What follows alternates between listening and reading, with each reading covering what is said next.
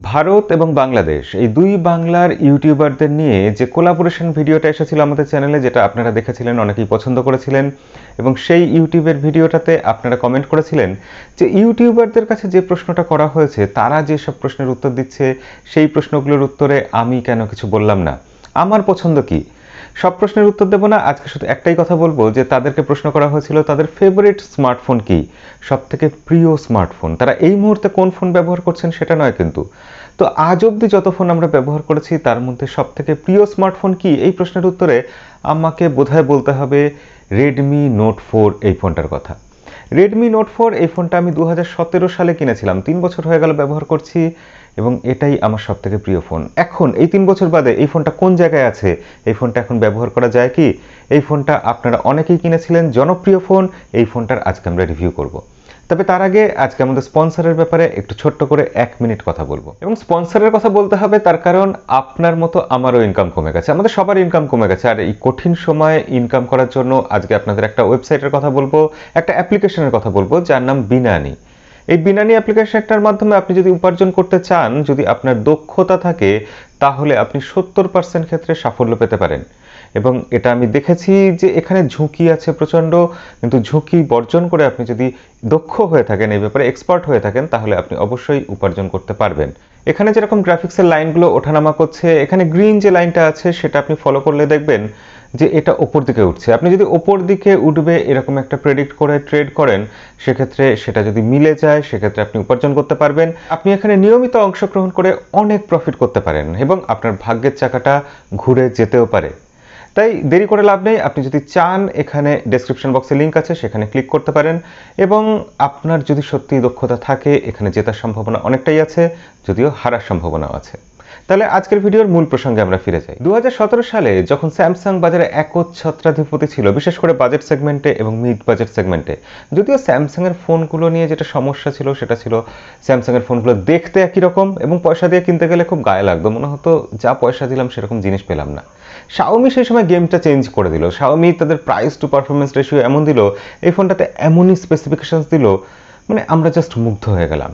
যাদের flash sell সম্পর্কে অভিজ্ঞতা আছে তারা জানেন সেই সময় এই ফোনটা হাতে পাওয়া কি মারাত্মক একটা ব্যাপার ছিল, মানে পাওয়াই যেত না আর কি। কারণ এই ফোনটা দেখে সবাই ঝাঁপিয়ে পড়েছিল, ফোনটা এক নজরে দেখলেই আপনার নজর কেড়ে নেবেই, এরকমই লুকস, ডিজাইন, কালো রঙের একটা ফোন যেটা এলিগেন্ট, সেই সময় কালো একদম দারুণ একটা মার্কেটে একটা ক্রেজ ছিল, কালো রঙের ফোন আমি ব্যবহার করছি, সেই কালোর মধ্যে তারা আবার দিয়ে দিল একটা সিলভার কালারের স্ট্রাইপ বা সিলভার কালারের টাচ। এই যে ক্যামেরার রিংয়ের চারপাশে বা ফিঙ্গারপ্রিন্ট সেন্সরের রিংয়ের চারপাশে একটা সিলভার কালার, ওপরে নিচে একটা সিলভার কালার, এই জিনিসটা আমাকে অন্তত মুগ্ধ করে দিয়েছিল এবং আমার মতো নিশ্চয়ই অনেকেই করেছিল, যার জন্য এই ফোনটা মার্কেটে পাওয়া যাচ্ছিল না।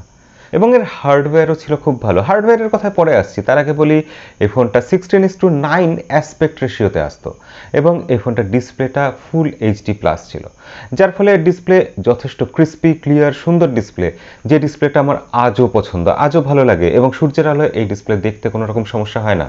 এবং সাইডগুলো 2D কার্ভ বলেছিল শাওমি, সেই সময় মার্কেটিং করেছিল সেটা নিয়ে, এবং সাইডে এই ডিসপ্লেতে কার্ভ থাকার ব্যাপারটা দেখতে ভালো লাগছিল এমনিতেই, কিন্তু সেটা আমাকে খুব কষ্ট দিয়েছিল, খুবই কষ্ট দিয়েছিল।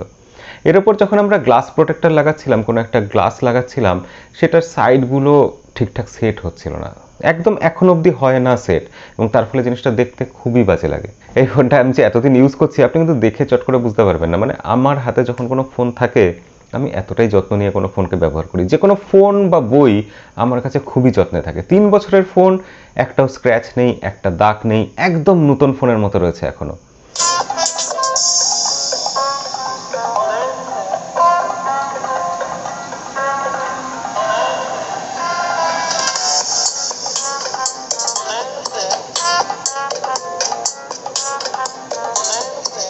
এখানে যে সাউন্ড কোয়ালিটি আছে, বটম ফায়ারিং স্পিকার আছে, যেটা সাউন্ড কোয়ালিটি খুবই ভালো, ক্রিস্পি, লাউড এবং যথেষ্ট ভালো, আমার অন্তত পছন্দ। মাইক্রো ইউএসবি চার্জার আছে, যেটা সেই সময়ের জন্য ঠিকঠাক ছিল, এবং আইআর ব্লাস্টার আছে, যেটার মর্ম আমি সেই সময় বুঝতেই পারিনি। পরে আরও বছরখানেক ব্যবহার করার পর আইআর ব্লাস্টার জিনিসটা কি সেটা বুঝতে শিখেছিলাম, এবং তারপর সেটা ব্যবহার করতে করতে ক্রমশ বুঝেছি এটা কি অসাধারণ জিনিস। আইআর ব্লাস্টার সেই সময় শাওমি দিত এবং সেটা আজও তারা দিয়ে যাচ্ছে। এই ধারাবাহিকতার জন্য শাওমির জন্য একটা অবশ্যই থামস আপ।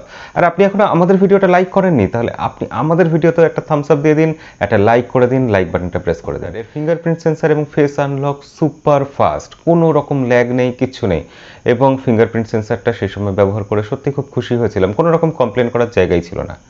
এবং এর ভিতরে যে সফটওয়্যার, যেটা ডিসপ্লেটাকে আমরা দেখছি ইউজ করতে গেলে প্রতি মুহূর্তে ইউজ করছি, সেই সময় MIUI 7-এর ওপর এসেছিল ফোনটা। আসলে চায়নাতে লঞ্চ করেছিল MIUI 7, ইন্ডিয়াতে আসার পরেই সাথে সাথেই এটা আপডেট পেয়ে গেছিল MIUI 8-এর। শাওমি সেই সময় ফোনের সত্যিকারের যত্ন নিত, তারা ইউজারকে একটা ভালো এক্সপিরিয়েন্স দেওয়ার চেষ্টা করতো। তার জন্য এই ফোনটায় সবসময় ভালো সফটওয়্যার আপডেট পেয়েছি আমরা, এবং শাওমি সেই সফটওয়্যার আপডেটগুলোতে খুব বেশি বাগ থাকেনি। সেই সময় শাওমির আসলে লক্ষ্য ছিল স্যামসাংকে হটিয়ে মার্কেটে 1 নম্বর পজিশনে আসা, এবং তার জন্যই তারা এইসব করতো। এখন 1 নম্বর হয়ে গেছে, তারা আর সেই সব জায়গায় নজর দেয় না, ফোনে দীর্ঘদিন ধরে বাগ থাকে। যাই হোক, সেই কথায় আজকে আর যাবো না। তো শাওমির এই ফোনটায় এখন সেটা MIUI 11 অবধি পেয়ে গেছি আমরা আপডেট। শাওমি এই ফোনটায় রেগুলার আপডেট দিয়ে গেছে। আমরা শাওমির বদনাম করি যে ফোনে ঠিকঠাক আপডেট দেয় না, আপডেট দিলে নানা রকম সমস্যা থাকে। এই ফোনটার বেলায় আমাকে কিন্তু সেটা এক্সপিরিয়েন্স করতে হয়নি। এই ফোনটার বিল্ড কোয়ালিটি সেই সময়ের সেরা বিল্ড কোয়ালিটি, একদম মেটাল ফিনিশ, সুন্দর দেখতে। মেটাল ফিনিশ, সত্যি মেটাল ফিনিশের কথাটা বলতে গিয়ে মনে হলো যে আজকের দিনে মেটাল বডির ফোন কোথায় আমরা দেখতেই পাচ্ছি না। হাতে ধরে গ্রিপটাই এই ফোনটা আপনি ফিল করতে পারবেন যে হ্যাঁ একটা কিছু ধরেছেন। তবে এই ফোনটা ওয়ান হ্যান্ড ইউজ করতে খুব একটা সুবিধা হতো না, আমার কিন্তু একটু অসুবিধাই লাগতো। এবার আসে এই ফোনের ক্যামেরার কথা। এখানে 13 মেগাপিক্সেল ব্যাক সাইডে ক্যামেরা আছে, যে ক্যামেরাটা এখনও ভালো পারফর্ম করে। আমার তো মাঝে মাঝে ইচ্ছা করে এটা এখনকার দিনের ফোনের সাথে কম্পেয়ার করে দেখি এর ক্যামেরার কোয়ালিটি কেমন। লো লাইটে অবশ্যই অতটা ভালো পারফর্ম করে না, কিন্তু ডে লাইটে এর পারফরমেন্স খুবই সুন্দর। আমি কয়েকটা ফটোর স্যাম্পল আপনাদের যেরকম দেখাচ্ছি, আপনারা দেখলেই বুঝবেন এই ফোনটার ক্যামেরা কোয়ালিটি অবশ্যই ভালো। 13 মেগাপিক্সেল মানে এটা হেলাফেলা করার মতো না। ফ্রন্টের সেলফি ক্যামেরাটাও কিন্তু খুব খারাপ নয়, তবে এখন দাঁড়িয়ে মনে হয় সেলফি ক্যামেরা আরেকটু ভালো হলে বোধহয় ভালো হতো। তবে সেই সময় এই সেলফি ক্যামেরাটা খুবই ভালো মনে হতো, দারুণ মনে হতো। এখানের ক্যামেরাতেও যথেষ্ট অপশান আছে, ঠিকঠাক অপশান আছে, পোর্ট্রেট মোড থেকে আরম্ভ করে প্যানোরামা মোড সব কিছুই পাবেন। এছাড়া ভিডিওতে আপনি এখানে টাইম ল্যাপসের অপশান পাবেন, স্লো মোশন পাবেন, 1080p 30 fps এ ভিডিও রেকর্ডিং করা যায়। তো ক্যামেরাকে এখানে আমি কিন্তু ভালোই মার্কস দিতে চাইবো। এই ফোনটার আরেকটা জিনিস যেটা আমার তো পছন্দই, আপনাদের অনেকেরও নিশ্চয়ই খুব পছন্দ, সেটা হচ্ছে এই ফোনটার এলইডি নোটিফিকেশন লাইট। একটা ব্রাইট বড় সুন্দর এলইডি নোটিফিকেশন লাইট, যেটা আজকের দিনের ফোনগুলোতে আমরা মিস করি। আবার আমার ফোনটা 4GB 64GB ভেরিয়েন্ট, সেই সময় সেটাই মানে বিশাল ব্যাপার ছিল আর কি। তখন 4GB 64GB মানে অত স্টোরেজ নিয়ে আমি কি করব, অত র্যাম নিয়ে কি করব, এরকম মনে হতো। তবু আমি এটা কিনেছিলাম, শখে কিনেছিলাম। আজও মনে হয় সেই জিনিসটা কিনে ভুল করিনি, ঠিকই করেছিলাম। 4GB 64GB ভবিষ্যতের জন্য ফিউচার প্রুফ হয়ে থাকার ব্যাপারটা ইম্পর্টেন্ট। আপনাদের তাই বলি, যখনই কোনো ফোন কিনবেন র্যাম বেশি হলে কোনো ক্ষতি নেই। অনেকে বলে যে এত র্যাম দিয়ে কি হবে, এত র্যাম কাজে লাগে, যদি ফোনটা ভবিষ্যতে যান র্যামের প্রয়োজন সব থেকে বেশি পড়বে। এবং এই ফোনে যে প্রসেসর আছে কোয়ালকম স্ন্যাপড্রাগন 636, সেই সময়ের জন্য আমি বলবো খুবই ভালো প্রসেসর ছিল। এখনও এই প্রসেসর দিয়ে কখনো কখনো ফোন আসে এত বছর বাদেও।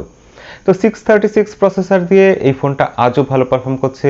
টুকটাক গেম অনায়াসে প্লে করে দেয়, পাবজির মতো গেম পর্যন্ত এখানে আমি প্লে করতে পারি, চালাতে পারি, কোনো রকম সমস্যা হয় না। হ্যাঁ অবশ্যই লো সেটিংয়ে হয়, হাই সেটিংয়ের প্রশ্নই ওঠে না, তবে পাবজি এই ফোনটাতে কিন্তু ভালোই চলে। 4000 mAh ব্যাটারি সেই সময়ের জন্য যথেষ্ট ভালো ছিল, মানে 4000 mAh ব্যাটারি, আমাদের ভাবনা চিন্তাটা ছিল এরকম। এবং 4000 mAh ব্যাটারি 4000 mAh এর মতোই ব্যাকআপ দিত। হ্যাঁ এখনও এই ফোনটার ব্যাটারি ব্যাকআপ যথেষ্ট ভালো, দিনে 2বার চার্জ দিলে এই ফোনটা এখনও চলে যায়। ভাবতে পারছেন এতদিন ব্যবহার করছি, আর আমি তো হেভি ইউজার একজন, আমি এখনও দিনে 2বার চার্জ দিয়ে এই ফোনটা অনায়াসে ব্যবহার করতে পারি। সেক্ষেত্রে এর ব্যাটারি হার্ডওয়্যারের কোয়ালিটি যথেষ্ট ভালো, এটাও বলতে হবে, এটা আমি মানতে বাধ্য। এই সব বিভিন্ন কারণে ফোনটা আমার কাছে এত প্রিয়। পয়েন্ট ধরে বলতে হলে বলতে হয় এই ফোনটার লুকসের জন্য প্রিয়, এই ফোনটার হার্ডওয়্যারের জন্য প্রিয়, পারফরমেন্সের জন্য প্রিয়, ব্যাটারি ব্যাকআপের জন্য প্রিয়, এবং সফটওয়্যার আপডেটের জন্য প্রিয়। এই ফোনটা আমার সব সময়ের ফেভারিট ফোন, প্রিয় ফোন, এবং তাই এখনো অবধি এই ফোনটা আমি বিক্রি করতে পারিনি।